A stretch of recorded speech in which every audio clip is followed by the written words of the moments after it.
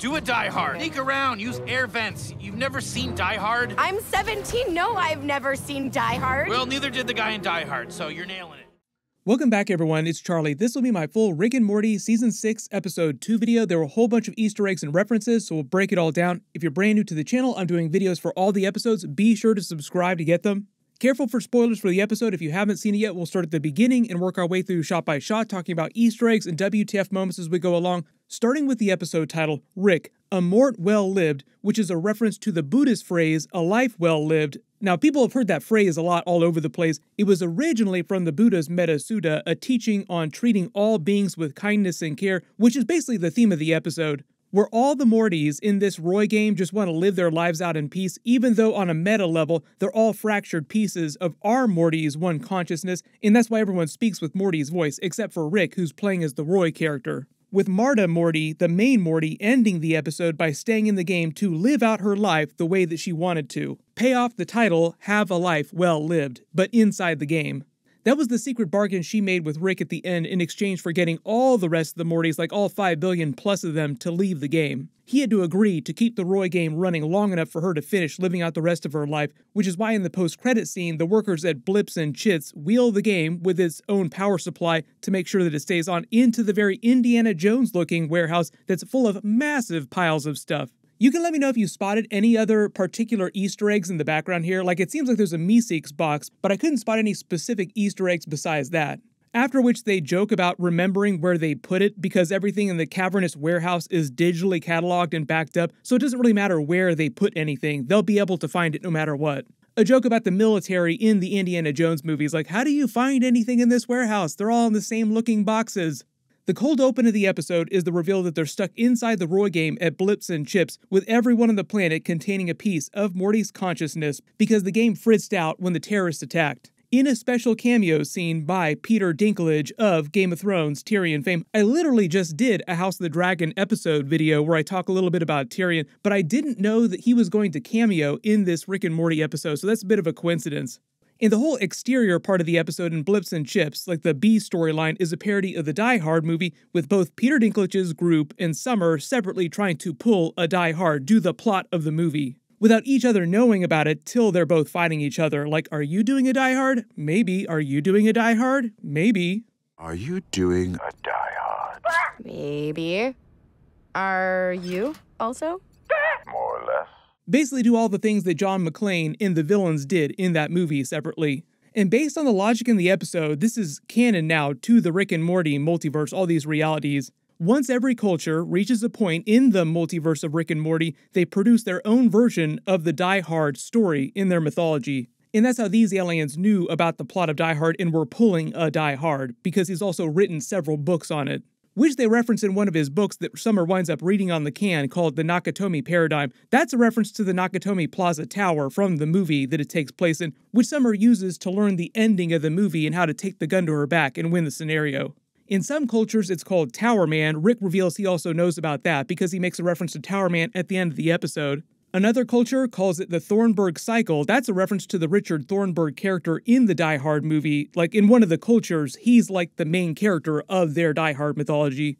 Another culture in the multiverse calls it foolish to have imagined you'd be able to kill, which is a reference to a particular line of dialogue from the actual movie. And one of the funnier reveals is that at the end of the episode, after they both make it out of the game, they reveal that this is not Rick's first Die Hard. Like, he makes a reference to it at the beginning of the episode, telling Summer to go do a Die Hard, but he himself has already been through similar scenarios like this in other cultures. Because when Peter Dinklage's alien sees him, he recognizes him as Dr. Oz Elysium, like Rick has become a legend in his culture's Die Hard mythos.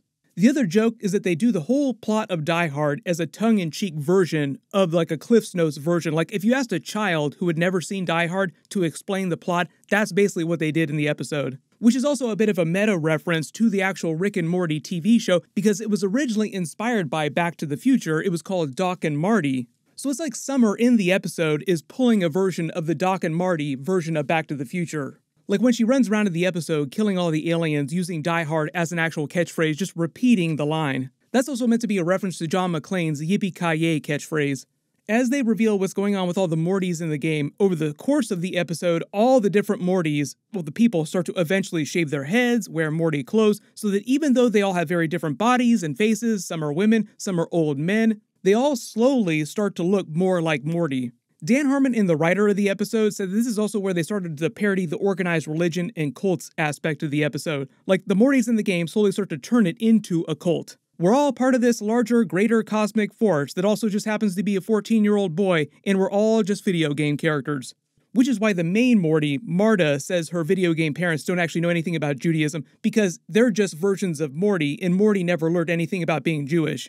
They also make a joke about that with the news broadcast later. It's called Good Enough News, which is why when he's trying to report the news, he does a really bad job of it.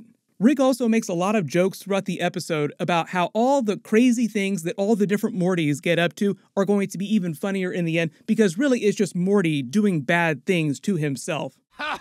You'll know how funny that is when we get back. Some of the Mortys know the truth and don't want to leave, like the President of the United States. The reason why this isn't the Keith David-looking version of the President, even though he'd have Morty's consciousness, is because when they visit the President, 50 years has gone by in the game, so the original Keith David version of the President would have already served out his terms a long time ago. They do make a lot of real-world political jokes, too, when he talks about a bunch of people being united under a big bag of dicks.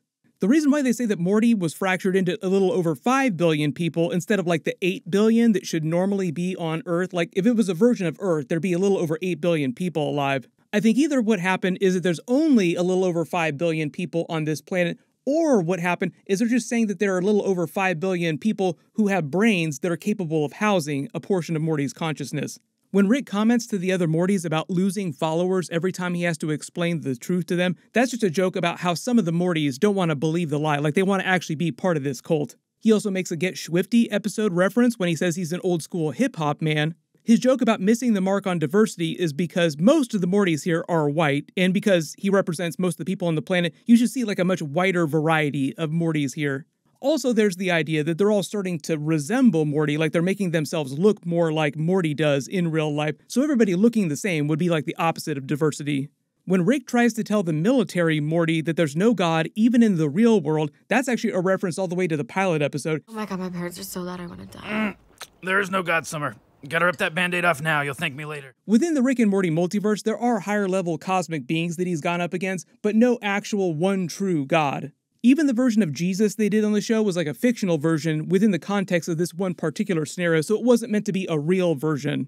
Even though the real devil is canon to Rick and Morty, that doesn't prove that God exists by association. I think until Rick acknowledges that God exists on the show, he doesn't exist on the show, so to speak. We'll see if he finally bends in that direction by like season 10 or season 100, however many seasons Rick and Morty winds up going. 100 years, Rick and Morty, then we'll finally prove God's existence. You notice once Marta talks him down and he realizes the truth, he starts talking like Morty, they all start talking like Morty, saying oh geez over and over again. Oh jeez, come here. Oh jeez, come here. Oh jeez, oh jeez. Also, his character had a very loose understanding of his backstory in a war because Morty in real life doesn't really know that much about world history, like he doesn't do that well in school. That's why he calls it a generic overseas war. Back in Blips and Chips, one of the aliens is named Winslow, which is a reference to Reginald VelJohnson's Die Hard character, who's actually mostly known for playing Carl Winslow on Family Matters. When they're doing the montage around the world to all the different Mortys and different cultures, I love that a bunch of awakened Mortys who know the truth are now going to see peep shows together. Also, Morty is such a big horn dog that a bunch of these Mortys are just willing to get it on with each other knowing the truth, like they're just getting it on with themselves technically, but they don't care. Then he sort of explains the logic of the scenario, like what happens with Morty losing pieces of his consciousness, which they pay off at the end of the episode, because every time in the game one of the people dies, a piece of Morty's consciousness dies, like a fraction dies, and eventually those fractions add up. By the end of the episode, Marta is the only person who stays in the game, so it's like that one little piece of Morty that he winds up losing. The funny way they pay that off, though, is that when they come out of the game, Morty says immediately, "Oh, Rick, I trust you implicitly. Let's go. Great." So the part of himself that he lost was the portion that didn't trust Rick, which is kind of convenient for Rick going forward and convenient for the show. I think it's their way of sort of soft rebooting the Morty character to more like a season 2 type of Morty as opposed to the more mistrustful version during season 3.